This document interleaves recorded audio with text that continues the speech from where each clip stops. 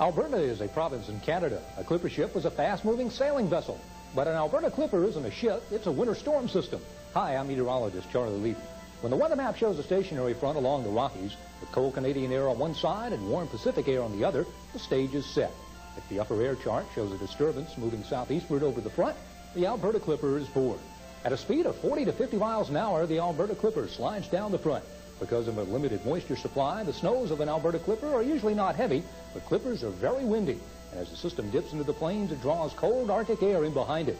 The mixture of cold wind and snow can produce blizzard conditions for the northern plains and Great Lakes states.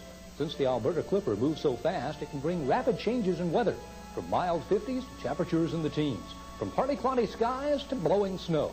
It's been said there's nothing between the cold air in Canada and the plains but a barbed wire fence. When an Alberta clipper blows by, you can figure somebody left the gate open.